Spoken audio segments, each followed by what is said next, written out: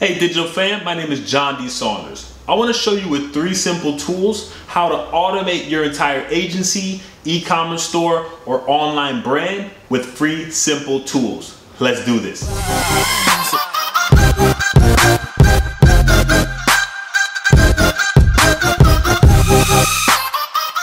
Hey everybody, I hope all is well. So if you're a business owner, blogger, entrepreneur, marketing agency owner, you probably suffer from app overload. That's when you're dealing with tons of different apps that you should use for every freaking process in your business. Download this one, let me download this one, download this one, download this one, this one, this one. So over the last 3 years, we've cultivated a seamless integration with 3 free apps that help us, 1, communicate with all of our members, 2, be able to communicate on the fly with everyone in our team, and 3, be able to review everyone's process, see where they're at in their tasks. So let's go ahead and dive in. This is going to be a quick video, and if you have any additional questions, just comment below.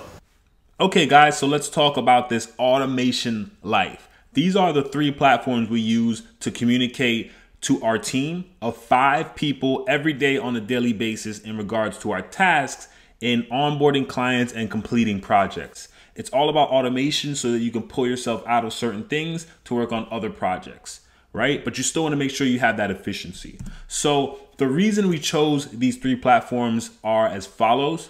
1, they're all user-friendly. They're awesome, right? So the user experience or the UX is really clean and easy to use. So a lot of team members that we onboard that are new can learn the process pretty easily. Also, all 3 of these are free, which is awesome, right? So if you're bootstrapping or you're growing your business, your blog, your agency, these all 3 are free and really simple to use. The third one is they have tons of integrations. So we actually have Slack integrated with Asana, and we have Google Drive integrated with Slack. It's pretty much a group effort on all 3 fronts, and I'm gonna show you how to use those. And then the last piece is they all have their own mobile app counterparts. So if you're on the go, you can see what projects are being done, what questions are being asked, and be able to use that to make informed decisions on the fly. So if there's a project that your developer needs questions answered on, boom, you've got Slack, whereas you won't have a ton of messages on other platforms that mix up everything, right? So let's go ahead and start with Asana. I'm gonna do this quick overview and then I'm gonna show you a live interactive version of our Asana. Asana essentially is a task manager. So you create tasks, projects, and create these dashboards where you're able to see what's being completed in a timely fashion. You can see the progress for all of these without scheduling a status meeting or sending one email.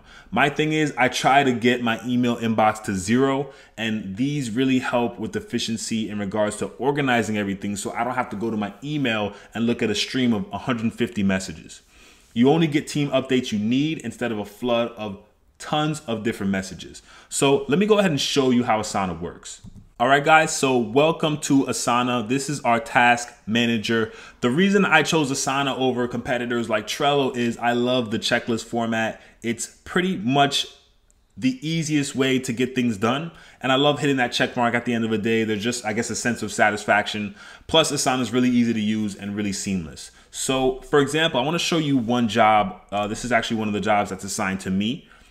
Weekly blog, 54 Digital. So these are those tasks. Now let me start off from the top so I can give you guys an overview. On the left-hand side, our team. Here's all of our members here. And then we have team conversations and team calendar, which I don't use that much. Honestly, everything is organized by projects. So on the left-hand side, instead of having our client names there, we have everything organized by the project type. And we also have them color-coded. Now, if you look here in the middle, you have all of our, well, my tasks specifically that I have to work on each day. And you also see that the projects are in tandem with this info here. And then we have due dates as well. So when you hit a project, then you get this subtask list that's organized by what I need to do. So these are all the things that I do in regards to the blog on a weekly once we get it live on YouTube. So I'll vet the idea, I'll record the guts, which I'm doing right now, record the intro, record the outro, add the blog to the website, and so forth. Now, specific people within this task have their own assigned tasks. For example, Kalidas, he's our data entry guy. He's the one that transcribes the content and puts it on the blog. Then I have Avi, our social media manager. He goes in and posts it on the different social media channels. That's why you see his picture popping up here. and then all the other assignments are for me. And then I have this task as recurring every 7 days. So this makes it easy for me to, the fact that I don't have to think about it, it just comes into my tasks and I'm able to complete them, and everyone else has their individual tasks within that broad task. So Asana just really makes it easy to create these tasks simply. I know I'm saying task a lot. I apologize. But ultimately, this is to really streamline our process and make it simple. So that's a basic overview of Asana. I don't want to get too detailed into it because then this video will go into 30 minutes. And I know you guys do not have the patience for that. So that just gives you a basic overview of Asana. Next, let's talk a little bit about Google Drive. I'm pretty sure 95% of you are using Google Drive right now. If not, you can store up to 15 gigs of online storage for free. And that can include photos, stories, designs, drawings, also Google Sheets, which is like Excel, Google Docs, which is like Microsoft Word. And then you can also create presentations with Google Slides. So essentially Google Drive should be something that you're using every day on the daily because it's just an amazing app. So essentially we use Google Drive to store all the files for our clients. So if we onboard a new client, we'll create a new folder for them, and then we'll make certain docs within that folder. One doc would be the sheets where we have all the logins, and then we might have additional folders with content for that site. So if it's website development, that folder might include images, copy, and other items. Then with Google Drive, we hit the share button and we share that with team members that are in line with this job. So later in this video, I'm gonna go over the process of using all three apps. I don't wanna integrate them all now to confuse you guys, but essentially Google Drive is used to house all the files pertaining to specific jobs. So I like to call Slack the WhatsApp of business because essentially it's a team conversation platform that you can use to effectively talk to all of the members on your team. Now, what differentiates it from a lot of these message apps is that you can organize your conversations by channel. So I'm going to dive into my Slack and show you guys an example, which is really cool. Plus, you can add files, images, PDFs, documents, and more, and you can drop them straight into Slack. Now we have Slack integrated with Google Drive. So all we basically do is share a Google Drive image and it automatically uploads those files into Slack, which I'll show you a little bit later. So to get into Slack, this is an example. This is a conversation I have with our lead web dev. He just signed off today, so he's pretty much off for the rest of the day.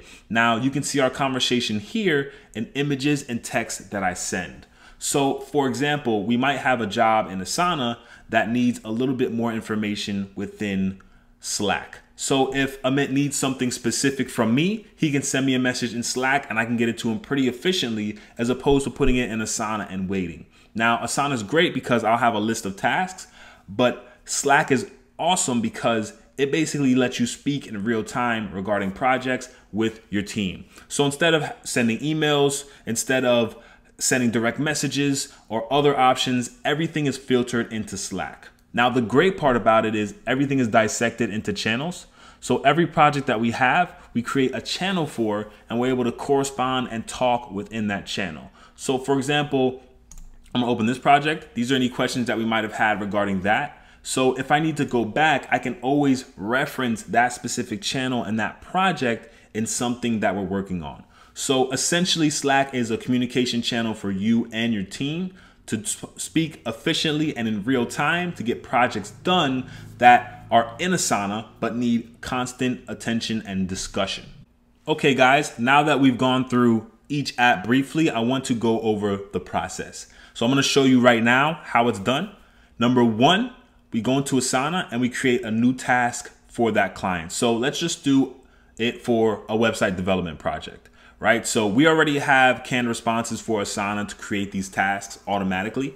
So we'll create a new task in Asana for that website design project. Then all of those subtasks and the due date is assigned, right? Now, once that's done, a folder is created in Google Drive for that client's name to house and share their files with the team. So if it's a web development project, we make sure that we put that folder in the client's area on our Google Drive. We make sure we share all of that content with the website developer or copywriter. And then we make folders for any of the image and copy content on there for the development team to be able to access anytime they need to. Then the third option is, once Asana and Google Drive are taken care of, we create a channel for that project in Slack, link it to Asana to communicate regarding projects. So if the web dev team or the copywriter have questions, we can all talk, correspond in Slack to communicate in real time to get jobs done. So in essence, this is all to avoid email overload where you have to go through 150 streams of email. You have to go back to other files. Your files are all over the place. This organizes your structure pretty efficiently. So really quickly, I'm gonna walk you guys through it. Okay, so step one is going to be creating the task in Asana. So I'm gonna hit add task, website dev test, and then I'm going to hit this button to add subtasks, and I'm gonna paste my subtasks here. Boom, so all the subtasks are there and created, right? And now I'm gonna add to project web dev, and then I'm gonna assign this to my man Amit. So Amit's gonna work on that, and then I'm gonna also add a due date. So let's put the 28th, right? Boom, so that's done. Now that we've done that in Asana, now we're going to go to Google Drive.